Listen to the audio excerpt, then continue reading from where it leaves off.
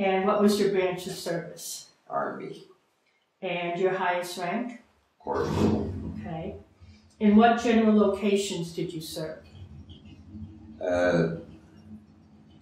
As a reservist, I was assigned to an anti-aircraft unit in New York City. When I went on active duty, I was sent to Camp Atterbury, Indiana. Okay, I couldn't hear you when you were talking about as a reservist. What unit was it in New York City? I don't remember the unit. It was an anti-aircraft battery. Okay, thank you. Were you drafted or did you enlist? I enlisted. And where were you living at the time? In Hartford, Connecticut. In Hartford, okay. Do you recall the date? That I enlisted? Yes. Was in February 1951. Okay. And why did you join? Because then I had a choice of where I would serve, and I would not be drafted. Also, I was sales manager at the time for a tobacco company in Hartford, and I handled all the insurance for the company, and the agent was my commanding general. Oh. In New York. Oh, okay. So does that have something to do with this service branch that you chose also? Yes. Okay, the Army. Do you remember your first days in service at boot camp or when you first signed up? No, not really. I remember that every other Wednesday I had to go to New York for service, and 2 weeks during the summer we went for training, usually at Camp Edwards in Massachusetts. Okay. Do you remember anything else about your experiences? Was it mostly classes, or did you do the traditional boot camp also? I didn't do the traditional boot camp until I got to Camp Atterbury, Indiana, when I was on active duty. Okay. Do you remember any of those experiences? It was very hard. It was very hard. Because every morning I woke up with terrible headaches, and I would have to go to sick call every morning, and they would give me a shot of Novocaine in my temple to relieve the headaches, and that's how I got through the day. I graduated from boot camp after 8 weeks of boot camp, going through in this way. And then one night they found me marching down a 4-lane highway, and counting cadence, thinking I was going to the firing range.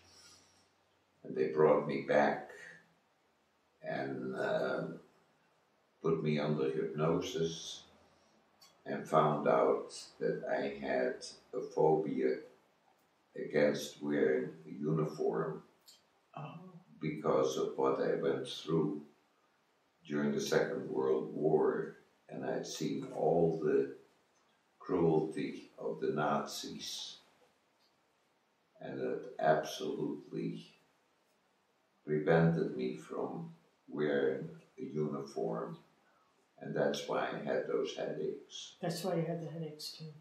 Yeah. So right then they decided that I should not wear a regular uniform, and fortunately for me, the psychiatrist that worked on me was a Captain Pierce, and he decided that he could use me in the hospital, and I could wear doctor's whites and prevent me from ever having to wear a uniform again. Wow. So did you graduate from boot camp, or did they Yes, say that I graduated from boot camp. Okay. And did you receive any insignias or anything? No. No. Yeah, that was part of not accepting. Just sharpshooter. Okay. Got that. That was it. And that must have been difficult too when you had to go under the firing range and yes. go through all of that. Wow, because of the memories. Wow. So after boot camp, you went to the hospital at the recommendation of Dr. Pierce. Mm-hmm. Okay. And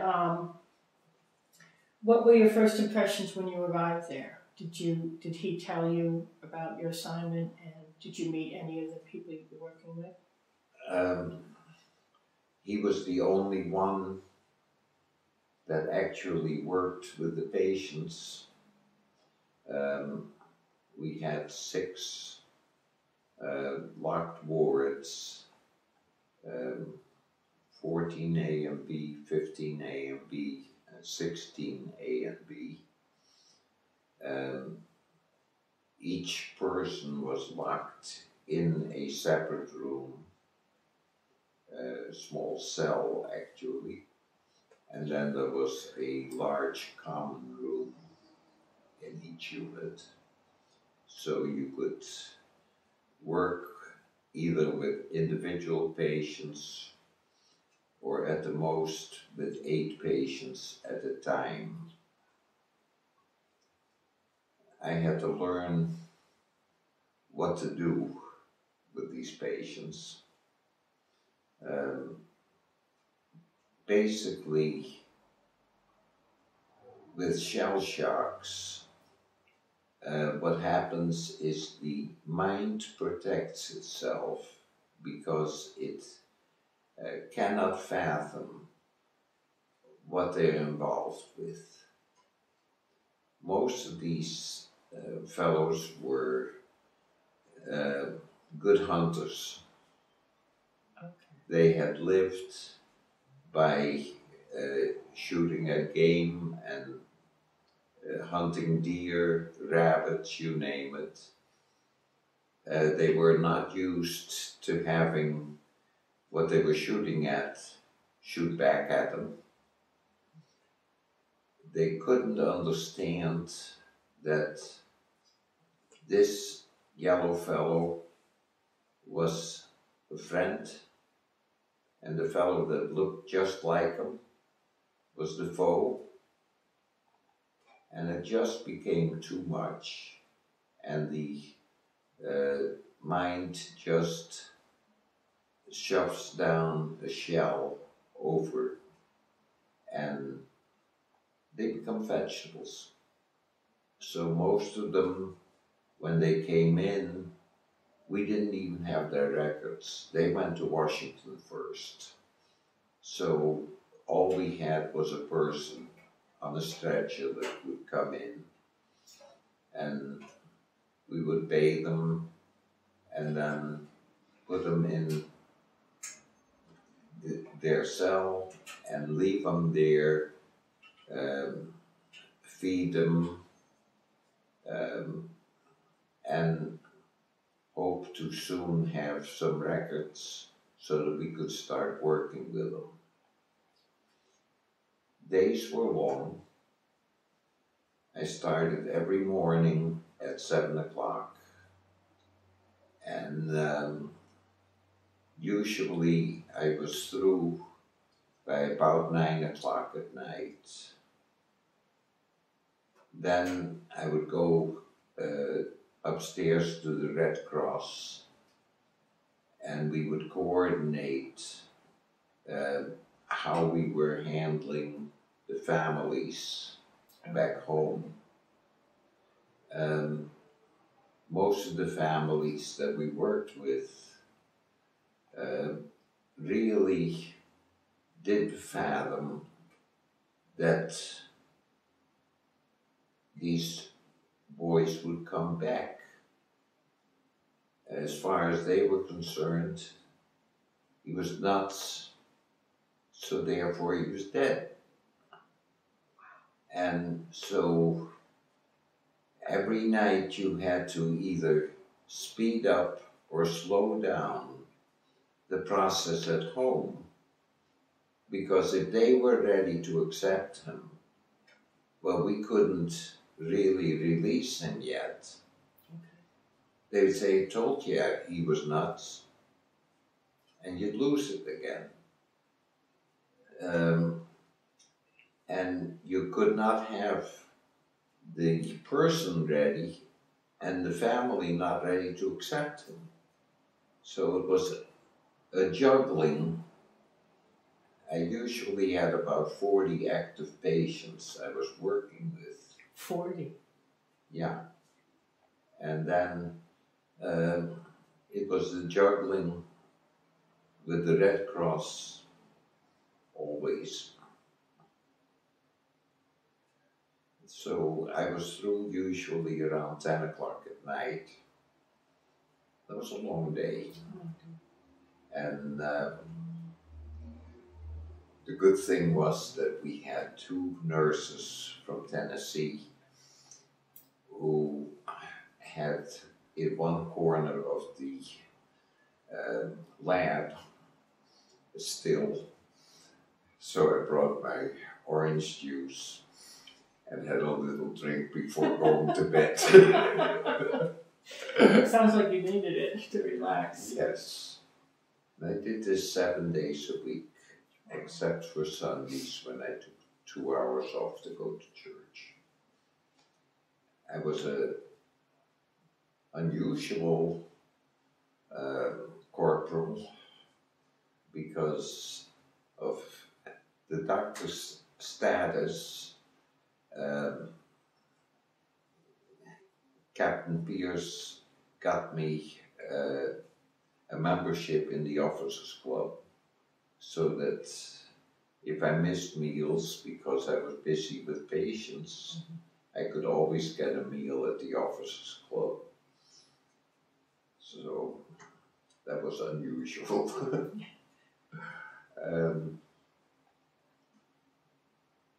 I had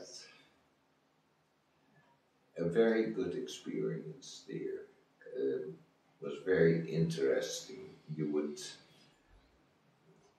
work with a group of patients and you'd read these little golden books, you know, from the kids. Oh, yes. And you would look to see if you could get a flicker of recognition in somebody's eyes. I had one about fishing, and one guy I could see the flicker. So later on, I had him by himself, and I started telling him about my weekend of deep sea fishing, where I had been casting for trout. And he looked at me, he said, "You don't cast for trout in deep sea, you cast in a brook." I had him. You know, it was that kind of recognition that you could get just by sitting reading golden books. And you would start making progress, and you would see the mind developing and being comfortable again, and comfortable enough that they would start talking. The worst were the rainy days. Rainy days are depressing, and usually ended up that they got violent. Oh. So if somebody pointed at you and said, he's the guy that got us into this, then they would attack you. And I had several buttons around the place that I could push, and then a bunch of orderlies would come in. They would pull me out of there. I think the worst day was the day that I got to change uniforms 6 times. Wow. But you had to go back in. You couldn't let them get the upper hand. Right. So you just kept going back and hoped they'd calm down.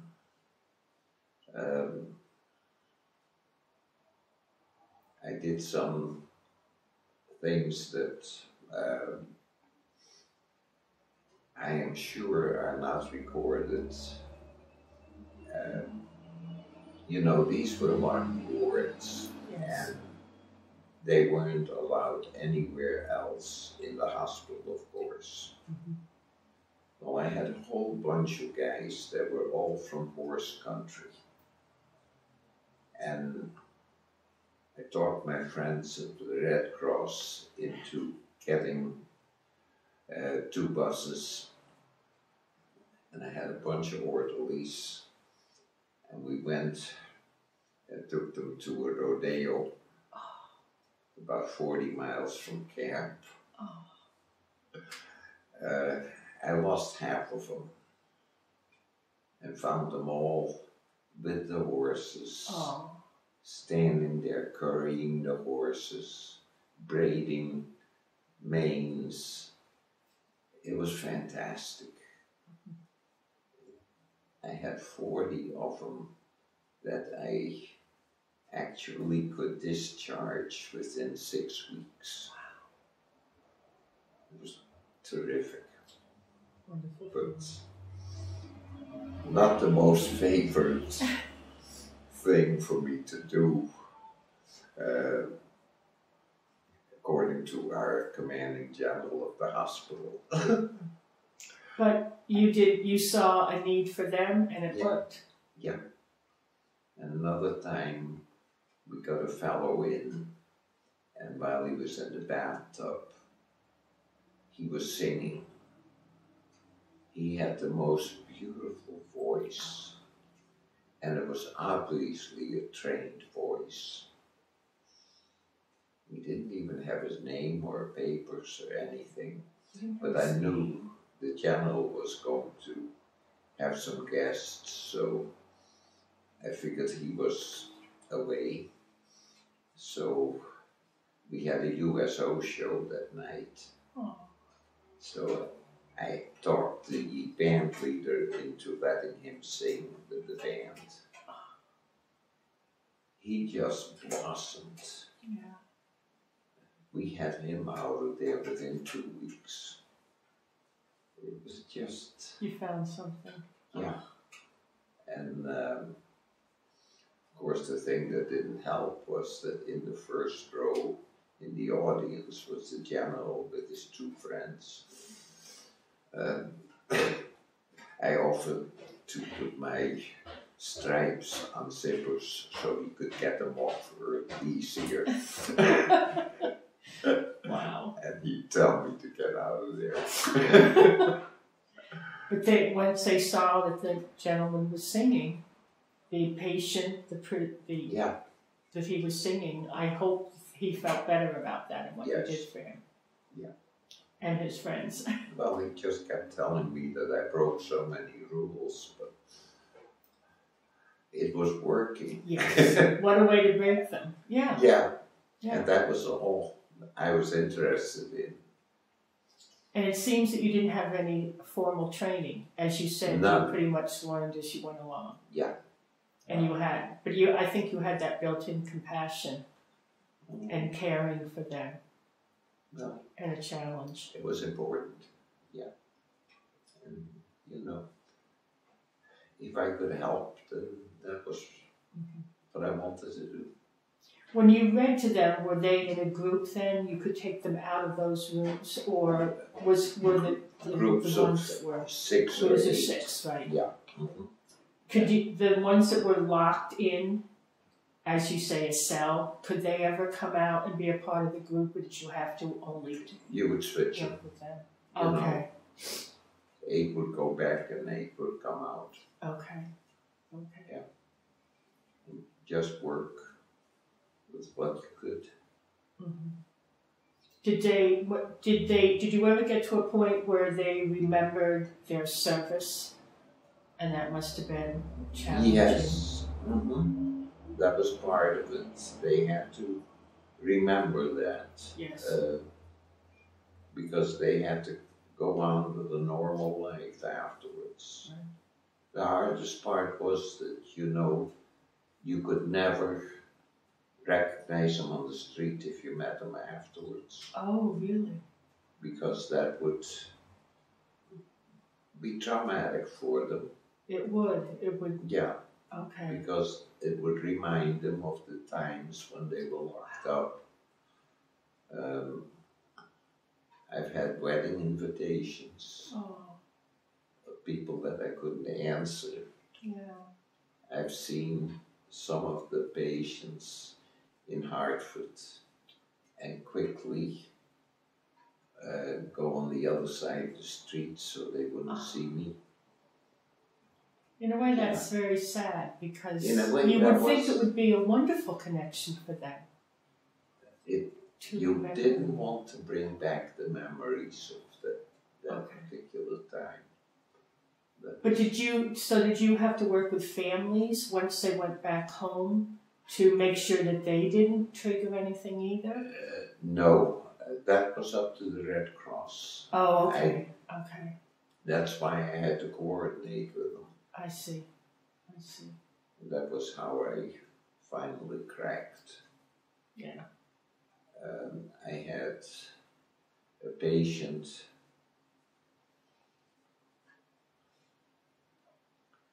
He was 21 years old.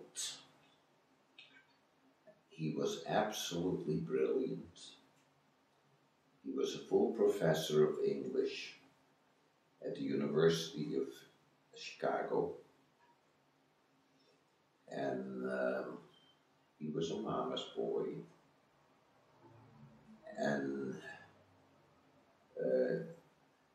I finally got him ready to the point where he could go home for a weekend. That was always the first step, just let him go for a weekend. It happened that on the same block in Chicago, there were 2 mothers of the same name, both with sons in the army. And the Red Cross had prepared the wrong mother. Oh. And he came home, found his mother dying of cancer, took a gun and put her out of her misery. And with that, he automatically, under the law, was committed to an institute for the criminally insane for the rest of his life. For the rest of his life? And that did me in. I understand that. Oh my gosh. How did you hear about it? Was there someone who was following him and found out? Yeah. We immediately heard from the Red Cross what had happened. Oh. Did you see him again? Did you ever see him again? No. He was gone. Oh. That doesn't make sense. Yeah. So that was the end of my service. You went to the captain and said, I'm done. Yeah. I was done. I was unable to go I can understand that. Wow. So then when you, okay, so you've described a lot of days. Do you feel sad in a way that you could never contact them? You could never be in touch with them again? Yes, yeah. I would have liked to have seen what had happened to him, but that was part of the confidentiality that I swore to. Okay. So I could never do that again.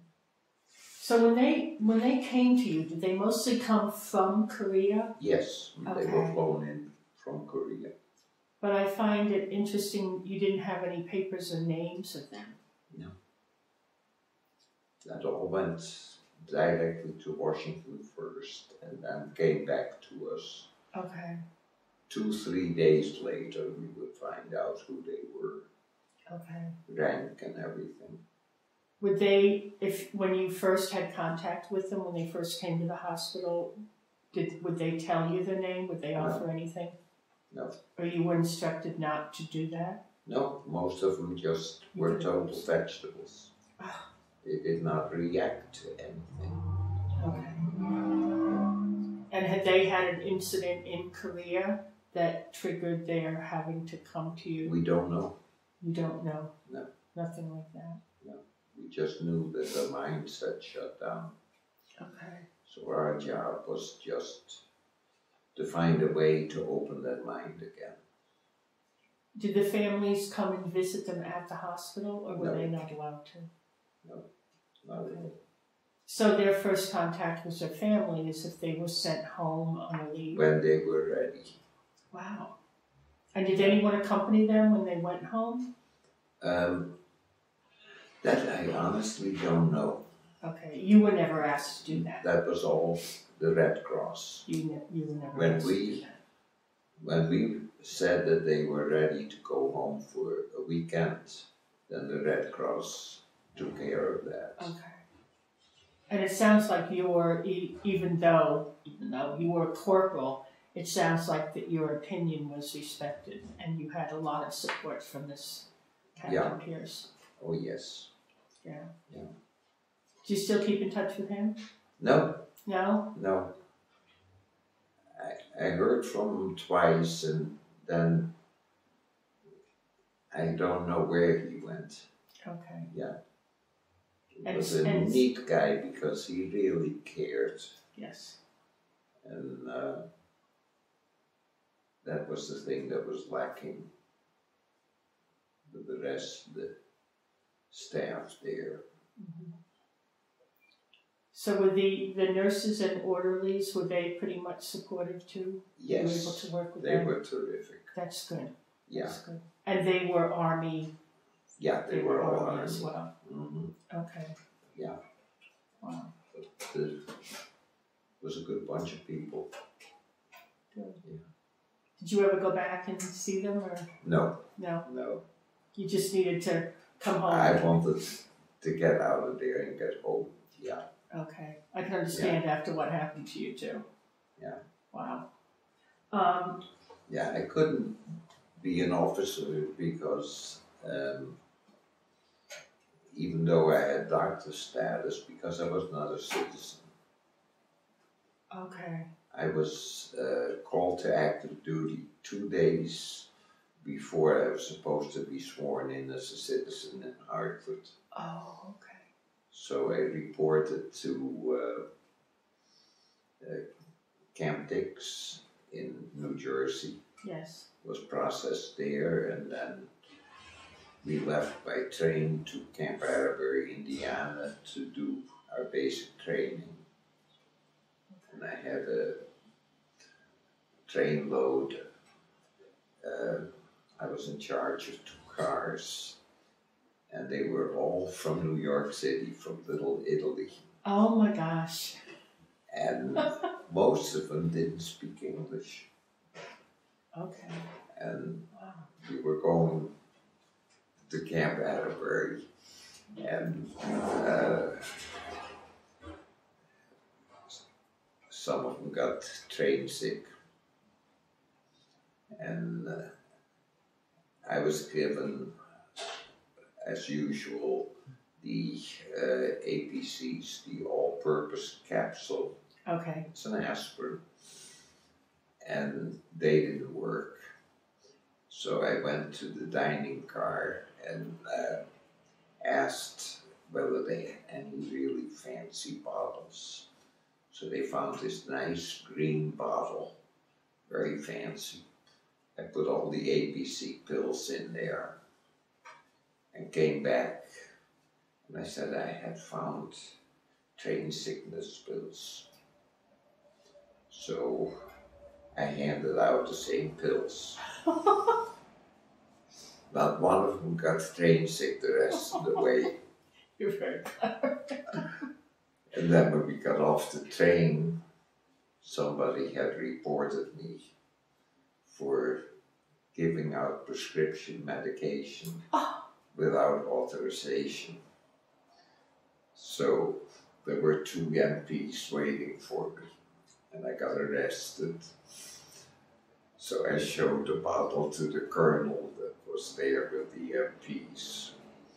We had a heck of a good laugh. So you would trick them into it. Did you ever tell them that that's what you would be? Did you ever tell the guys? No. That's what you would do? No. Okay. Good for you. I'm always thinking. So did they get through boot camp okay, not speaking the language? We had quite a bit of trouble with the officer in charge of us. Oh, okay. Because he insisted that before the meal we had to recite the Army regulations, whatever they were called, in English. And most of those guys couldn't do that. And they had to learn it. And it was very hard to have them do it where you could understand what they were saying. Yes. And so he withheld the meals. And you cannot do that. No, you can't do that. So I warned him first, and then I reported him. Mm-hmm. I made sure that the guys got their meals. Mm-hmm. So he was not very happy with me. No, I'm sure. Did he take action against you in some cases? Yeah. Mm-hmm. Yeah. Yeah. But you spoke up because of the compassion. I mean, that's just no reason. I know boot camp is supposed to be tough, yes, but that's just inhuman. That's inhuman. And especially because boot camp is so physical too. Right. You know, you need all that. You cannot withhold food and drink from the guys when they're going through that. And a part of the training you could understand would be to learn English and be able to communicate. Yeah. But give them time to do that. Right. So none of those kids that were at boot camp with you went with you to your assignment. No. Okay. So when you were corporal after boot camp, is that when you received your corporal? No, I was corporal before. Before, okay. Now I just want to go back a little bit to your headaches, because I really would like to bring in a little bit of your story from Holland. Well, in the meantime, did you become a citizen after you got out of the Army? Yeah. Okay, that's when that happened. Okay. I think it was 6 months after that I finally became a citizen. And were many of these boys that were with you from Italy and New York, were they not citizens either? Did you find out? Most of them were citizens. Most of them were citizens. But they were brought up in Little Italy there. Yes. And they didn't learn the language. No. Yeah. Okay. It was amazing. Yes, it is. Know. It's fine to keep that culture and language, but when you come to the country, you need to be able to communicate. Right. But they did you have the impression they did sign up Or were they drafted? No, they were all drafted. They were all drafted. Okay. Well, hopefully they survived. Yeah, I hope so. Now, was this before the Korean War or during the Korean War? During the Korean War. Yeah. Okay. So before Vietnam. Yeah. Okay. Okay. Oof. So these headaches you think were triggered from your memory of Holland and what you saw with the Germans? Yeah. Okay.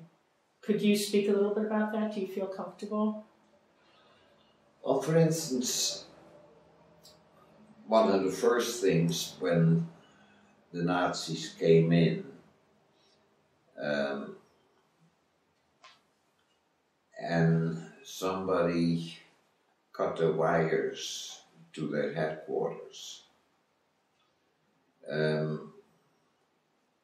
They picked up 5 people at random, 5 men at random, and brought them to the center of the city to make them an example of what happened if you did something to harm the Germans.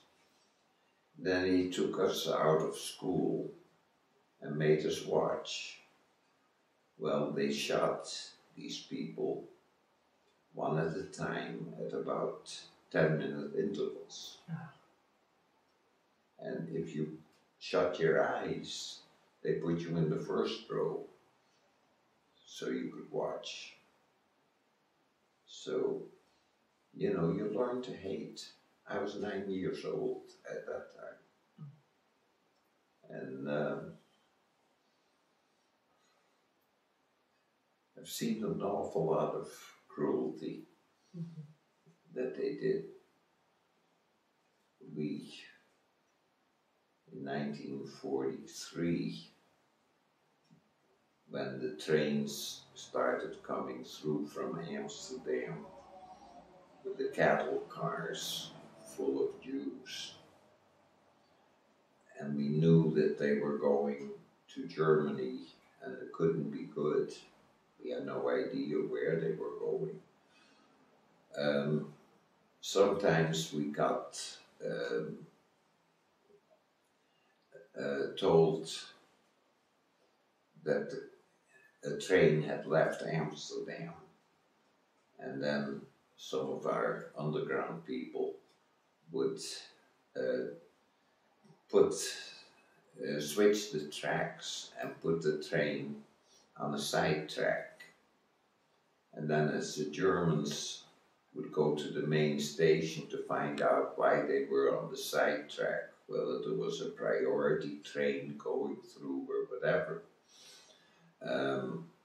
we would take crowbars and open the doors and let as many out as we possibly could get out.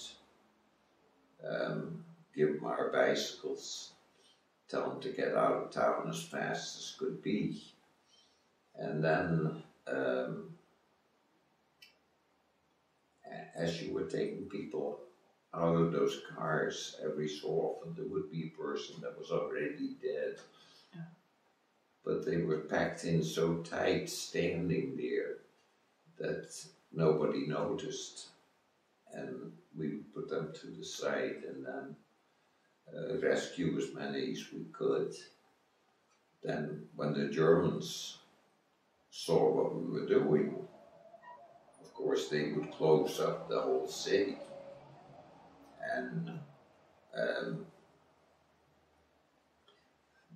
was interesting to see my mother walking with a strange gentleman and bring him home. And then... As if he was a relative of hers. Yes. Wow. And then we would hide him under her studio, and at night sneak him into either our house or the house that were next door. The 2 houses had a central wall with 2 townhouses, 2 stories, and then an attic. And, you know,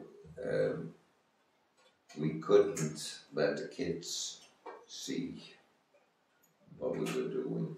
Your younger brother and sister. Yes, right. Because you never knew what they might talk about. Mm-hmm. So we had a way of transferring them back and forth between the two attics. I see. So that during the raids, we could switch them back and forth. The Germans were very, very organized. So when they came to raid the house, they would march up and they would blow their whistles and they would come through our house and search the whole house looking for either Jews or for people, men between the ages of 16 and 60 to send to Germany to work in the factories and release Germans to go into the army. Or they would look for items that they could melt down for bullets. Anything valuable they would try to take. And by the end of the war, any coats, blankets, whatever they could do to keep the troops warm, they would steal. And then they'd go out. They would form their group again, blow their whistles, march next door, and then they would search that house. By then, everybody in the attic was moved. Did you also have to hide some of those items that they were looking for as well? Oh, yeah. Yeah. We had a stairway that went to the attic. And you had the attic floor here, and Mom's and Dad's closet ended up here. So there was this space in between, and we had mattresses in there. And my older brother and my father could hide in there. Oh, so they were with you the whole time? Yeah. Okay. So we took all the tongues off the tongue and groove boards, mm-hmm. so we could lift those boards up quickly.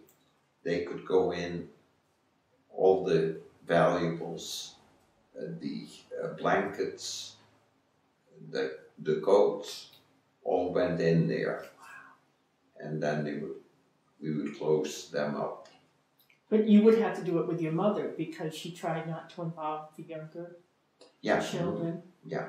But they must have been frightened when the Germans came through. Oh, yes. Yeah. You just had to try and keep them calm. Trying to keep them calm. That they were safe and okay with you. Yeah. Mm-hmm. Wow.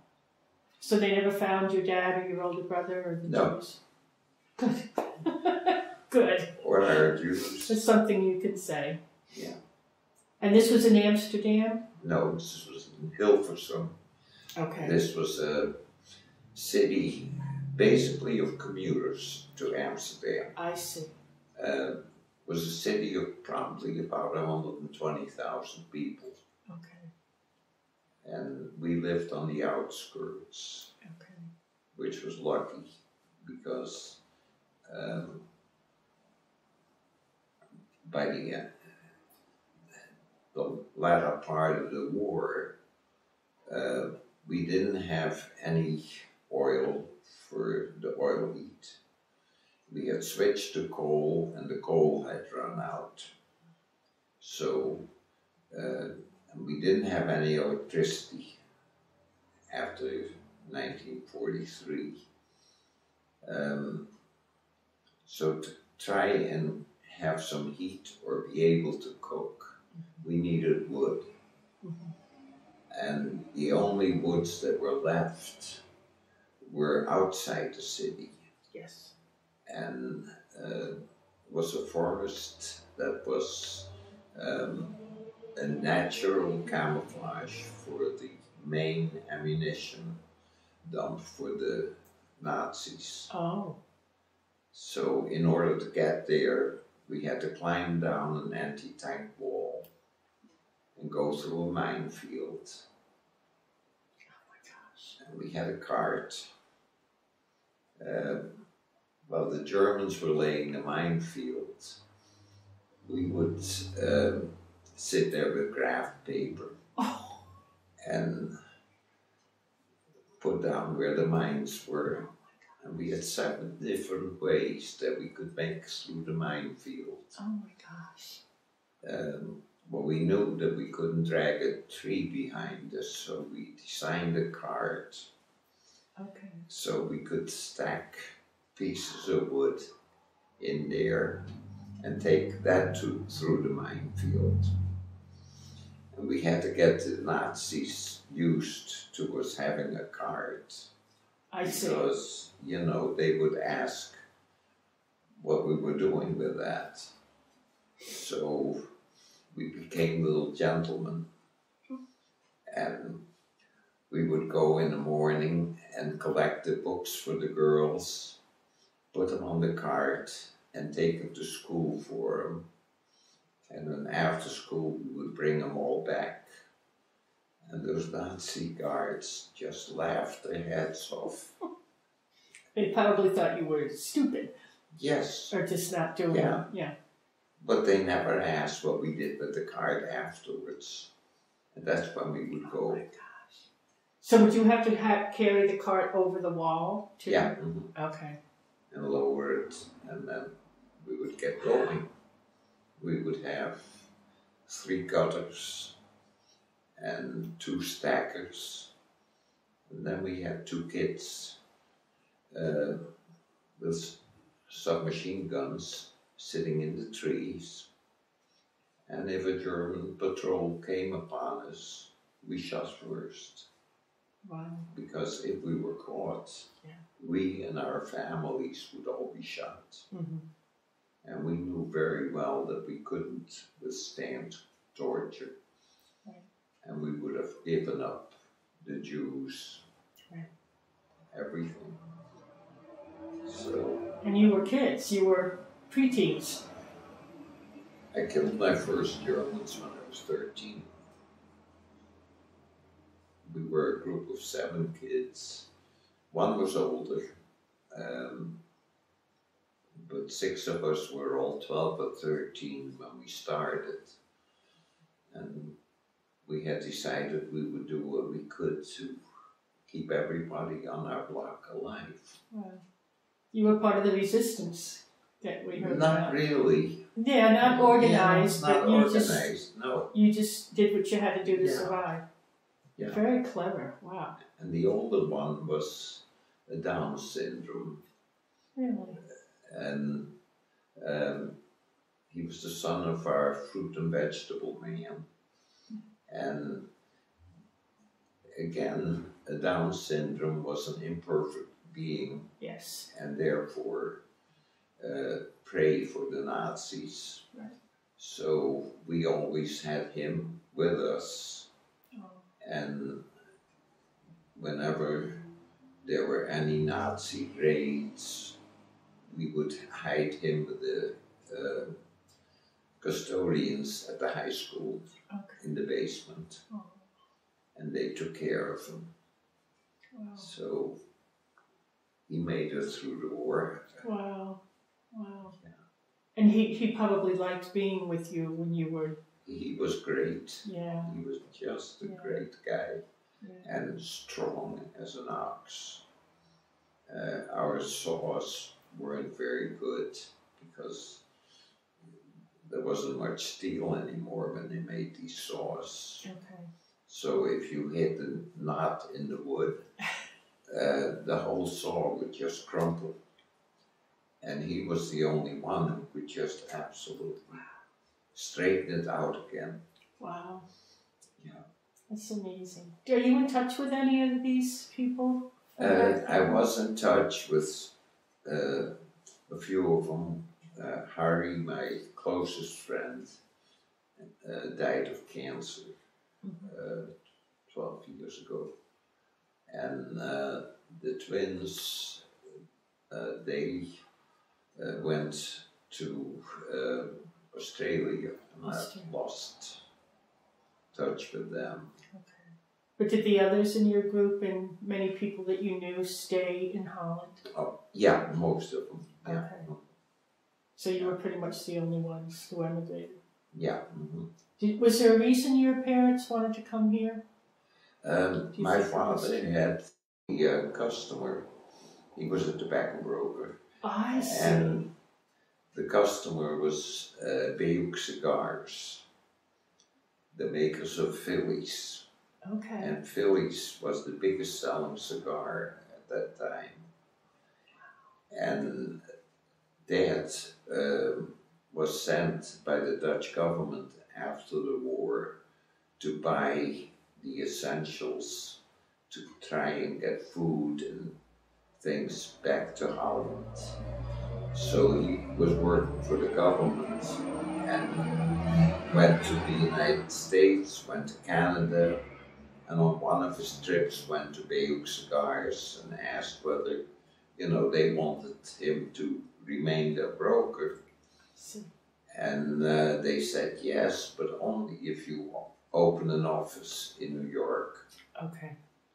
So Dad opened an office for the company he was working for in Holland, in New York. And Beuk Cigars was the official sponsor for our family to come to the United States. Amazing. Wow. Was it difficult for you to leave Holland? It was a little bit difficult to leave. We didn't have many good memories. Right, no. And it was difficult to come to the United States because we didn't know any English. I see. All the English books were burned during the war. Any books about the United States were burned. So we didn't really know anything about the United States. The only book I had of the United States was a book called Tecumseh, which was all about an Indian chief. Yeah. And the biggest disappointment was arriving in New York and seeing all these cars and skyscrapers and everything else, and not a single Indian or cowboy. Terrible. You have to go back pretty far for that. Yeah. And then I had to go back to high school. I had graduated high school in Holland. I had skipped 6th, 7th, and 8th grade and did that by exam. I see. So when we got to New Jersey, we went through all the tests, and I needed 17 credits to graduate from an American high school. And I took all the tests, and I had 32 credits. But I didn't have English or American history. I see. So I had to go back 2 years.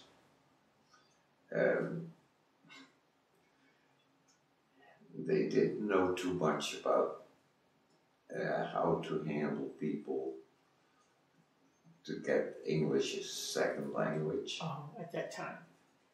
So my class was Shakespeare.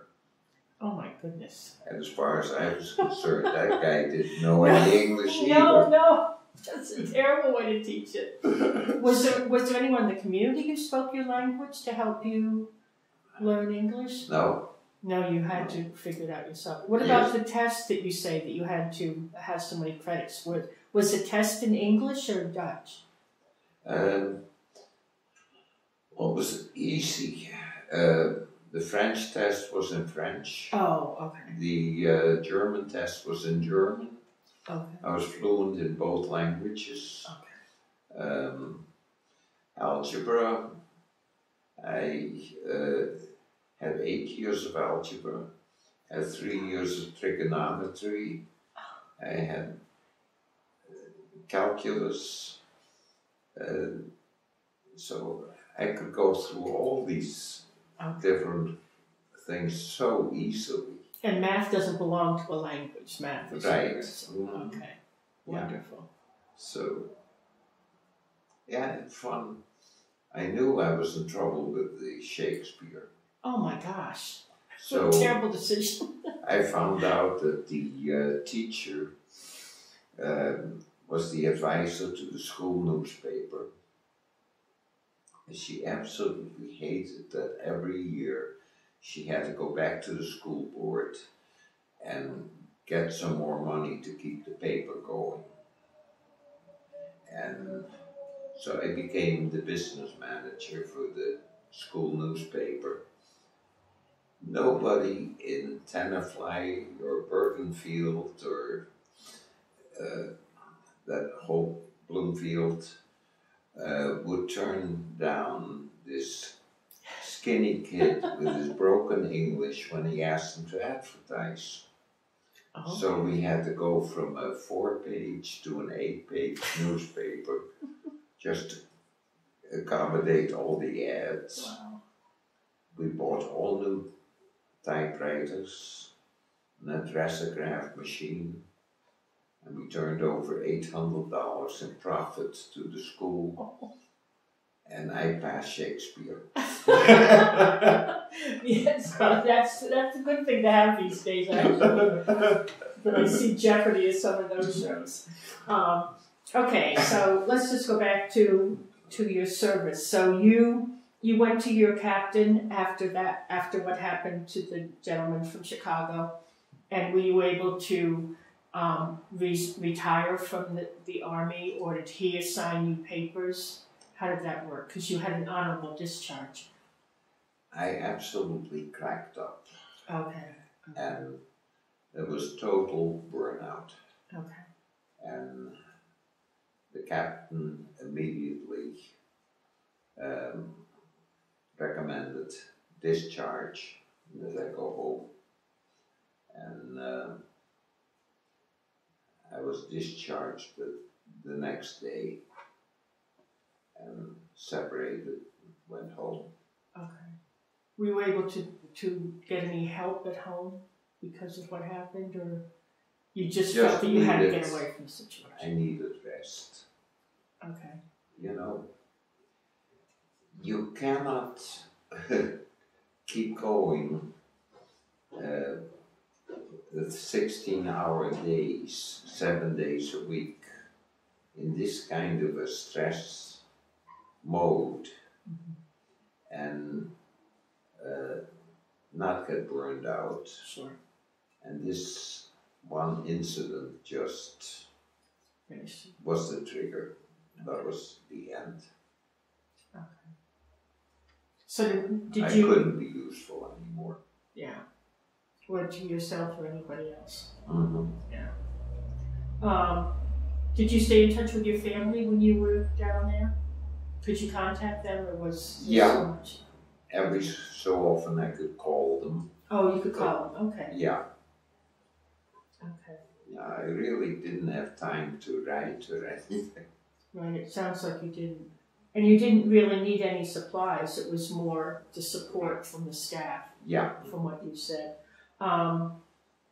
Did you, so there wasn't much entertainment either, it was, you couldn't attend it and it wasn't available for them. Did you, as you say, you read the books to them? Yeah. Okay, and did you ever play any music with them too, or try that? No. Or was that not a good idea, probably? No. Just talking, reading books. And, wow. And you did talk about that one USO show? Yeah. Was that scheduled to be on the Post anyway? Yes. Okay. You know, this was part of a general hospital. Okay. So the locked ward was on one section, and then you had a huge general hospital, and on weekends there were always USO shows. Okay. Did you ever participate in any of them? No. That was not something you liked to do. Did you ever go on leave when you were working, or was it pretty much 24/7? Okay, I'm sure there probably weren't any humorous events. You pretty much got that. And then I asked you about the officers and fellow servicemen, but it was mostly that one captain. I basically worked with Captain Pierce, and whenever I was in trouble, I would be called to the general's office. And did Captain Pierce would back you up, though? Oh yeah. Yeah, that was important to have you. And the general was a really great guy because he knew that I had broken every rule in the book, but he'd also seen the results. Yes. And he had to warn me, you know. He had to go through protocol, yeah. Absolutely. Okay. So we both understood it. And so you probably became, in a way, friends with him and didn't feel uncomfortable if you were called to his office. Except maybe the first time. Yeah. Okay, so you went back home to New Jersey? No, went back home to Hartford. Okay. Were you married then? No. Okay. So what was the homecoming like? Was your family there? You went back to them? Yeah. Mm-hmm. Okay. I probably stayed in New Jersey for a little bit and then came back to Hartford.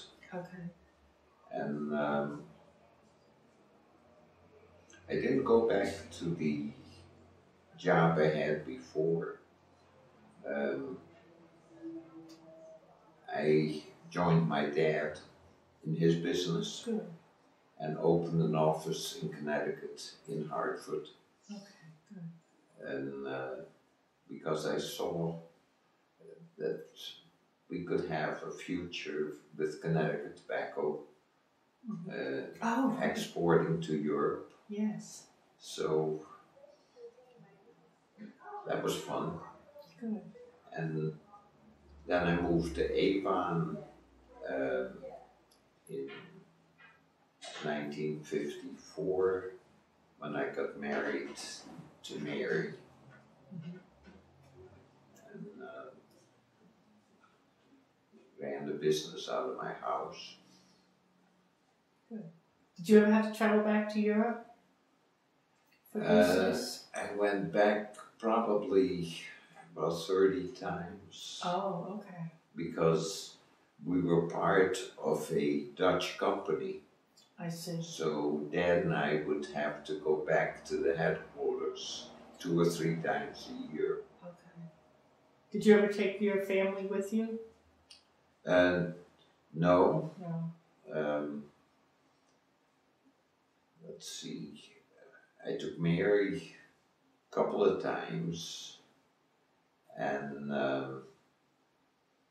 then after Mary died, and I got married to Kathy, we took the boys back with us on our 25th anniversary and showed them where we were during the war, and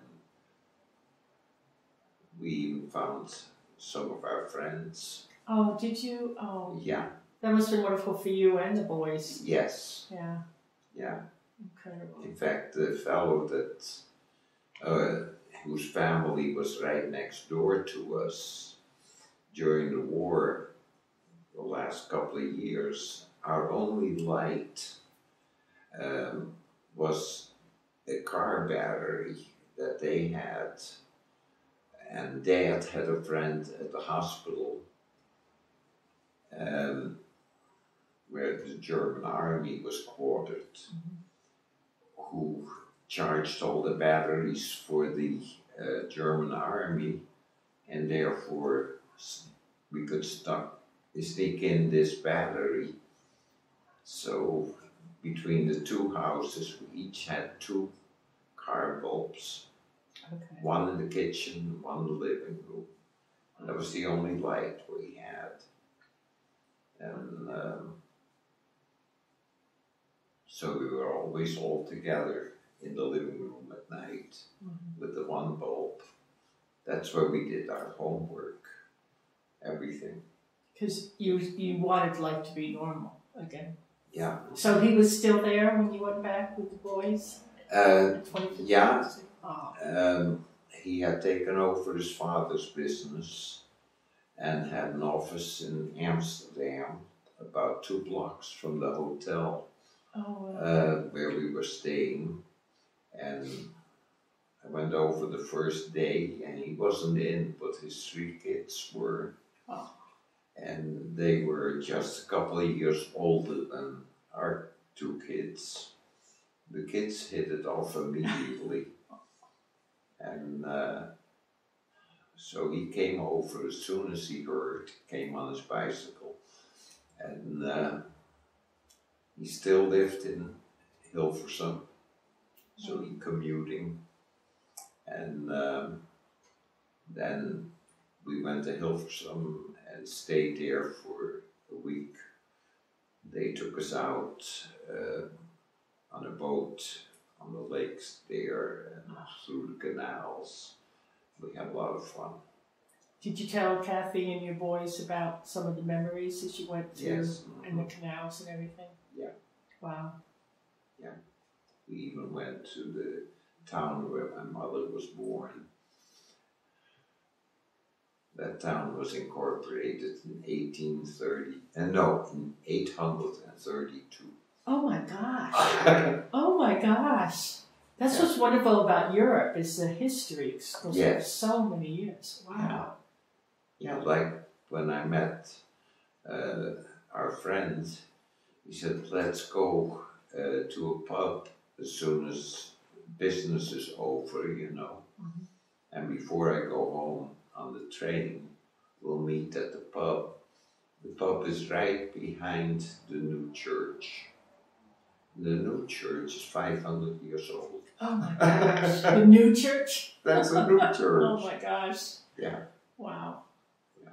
That's wonderful that you were able to do that. Yeah. Yeah. So we had a great time. Good.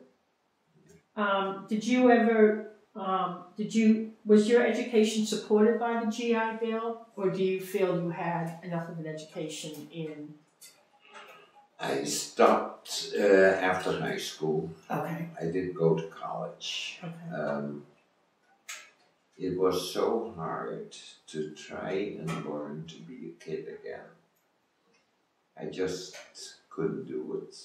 And so I decided I wanted to go to work. Good. Okay, I understand that. I've heard that from other people. So you talked about your career afterwards. You went into business with your father. Okay, here's a loaded question. How did your military experience influence your thinking about war or the military in general? Oh. Well, you had 2 experiences, World War II and... Yes. I really don't want there to be any wars. I'll support the military, always. But I really hope we can learn how to live in peace. I support it. Did you join any veteran organizations? No. Okay. So you didn't go to any reunions. To you, the reunions was going back to Holland. Yes. And seeing your friends. How did your service and experience affect your life?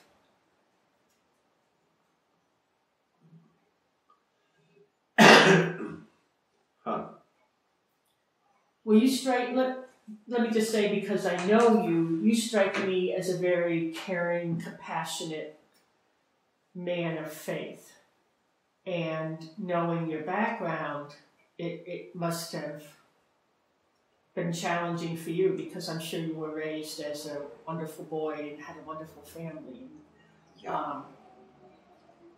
The things that you had to do in the service, both before the service in Holland as a child to survive, and the things that you saw, but then also the way that you helped the people, the veterans.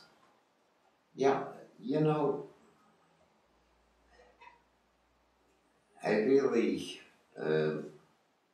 I'm glad I was able to be of service during the war and help people. I really don't want to fight. I don't want to have a gun in the house. But if anybody threatened our family, they better watch out, because yes, I will protect.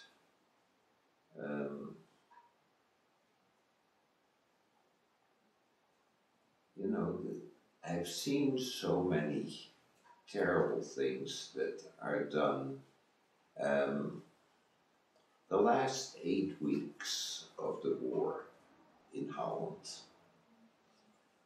we had rations of 3 potatoes and a half a loaf of bread per week per person.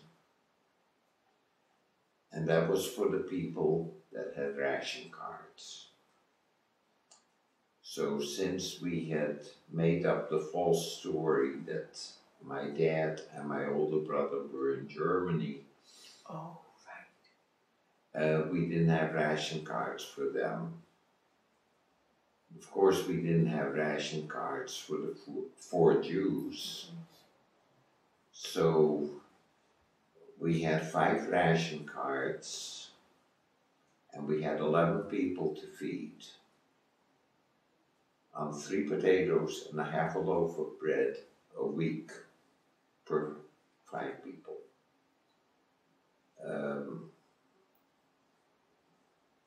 We were lucky that we stole a lot of stuff from the Germans, but in the inner city, that was much harder.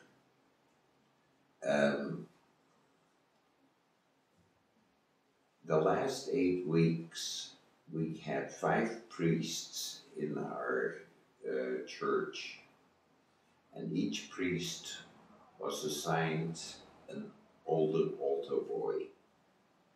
I was an altar boy for Father Snoer.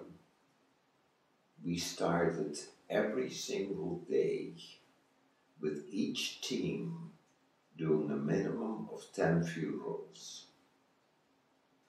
So in those last 8 weeks of the war, we buried as many people in our parish as died here in 9/11. In 8 weeks. In 8 weeks. And most of the people had starved to death. Yes. You could look and you knew you were buried next week. And, you know, for an occupation army to let this go on and keep on stealing every bit of food that there was, it's unbelievable. Did you have to take your ration cards to them, to a German officer or a Nazi officer, to get your food? No, you went to the store. You could go to a store. Yeah. But were the Germans there to monitor it? No, but, you know, they had to account by the coupon that they had given out. You know, you went to the baker and you gave your bread coupon and you got a half a loaf of bread. Okay. Or in our case, with the 5 coupons, you got 2.5 loaves. Wow. And since he was just about out of flour and didn't get very much flour, the bread was 20% flour and 80% ground tulip bulbs. You think of Holland and the tulips, but you probably have a different memory than most people do. Are impressive. No, I love the tulips. You love the tulips? Yeah. Wow. Yeah. And did you know about the drops of food? Did you hear rumors about it, or it was a total surprise? That was a total surprise. Wow. I heard about it when I came to the United States. Oh, okay. Only a few years ago was the first time I ever heard about that. Oh, I see. So you weren't near the city where the drops were made. Oh, okay. You didn't have the benefit of that. No. Okay. Wow.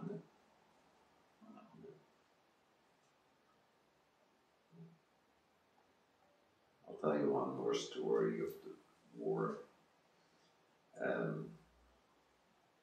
Near the end, the Germans kept raiding our houses, and every 2 or 3 days they were in there. So we knew we were all probably on borrowed time. We didn't have enough to eat. We got raided. The Nazis knew they were losing, so they were meaner and meaner. Mm-hmm. So we decided that we would celebrate Passover for our Jewish friends. Couldn't find a rabbi anywhere in that whole city. Uh-huh. Father Snoeren knew Hebrew, was perfectly comfortable with the Passover service. So he became the rabbi. Oh. I stole all the ingredients for the Seder service from the Germans at the hospital. I got everything, herbs and spices and things. Couldn't get goat or lamb, but everything else I got. Brought the ingredients. Then the Jews made their unleavened bread, and we celebrated Passover in an attic. 42 Jewish gentlemen standing there with their hats on. You got them into your home? It was down All the of block. the other. Oh, okay. Down the block we had You were able to transfer them. a large attic, and the lady of the house was very sick, so the Nazis wouldn't question Father Snoeren coming to visit a sick person at night after curfew. He was allowed. So we celebrated the Passover in there. After that service, looked into their eyes, and they were so at peace with God that nothing could have hurt them. It was the most beautiful gift a priest and a 14-year-old boy could have given them. It's a beautiful ceremony. I remember going to a Passover service when I was in college, living with my grandmother. She was in a Jewish neighborhood, and going to it. And how wonderful that you did that for them. It was great. Those are the rewards that are, most important. Yeah. I think. Yeah. And so you continue to work with hospice patients now, or in hospitals, or volunteer? Well, this is my 44th year with the visiting nurse, and it's my 38th year as president, and we have a full hospice service. I'm also a Eucharistic minister, so I bring communion to patients at times, and I have a neighbor that I bring communion to every Sunday. Where is the visiting nurses that you're associated with? Winstead. In Winstead, Yeah, okay. Foothills Visiting Nurse. So you serve pretty much the Winstead and part of this Northwest? We now service, we have patients in 26 different towns. Wow, okay. We now have 100 employees. Wow. And do you have volunteers too? Oh yeah. Okay. Yeah. Because I volunteer with Salisbury Visiting Nurses. And my impression is that they pretty much have the northwest corner. Salisbury, Veling-Korean. We also service Canaan. Okay. And we are the backup for Gear Village. Yes. Yeah. We're in Goshen, Litchfield, Dorrington. Dorrington is our second largest area. Thomaston, Harvington, Burlington, Canton, New Hartford, Heartland, Colebrook, Norfolk. Yeah, we've got a lot of territory that we're in. Hospitals and homes. Yeah. Do you ever encounter veterans? Yeah. Is that difficult for you, or do you No, not at all. Okay, good.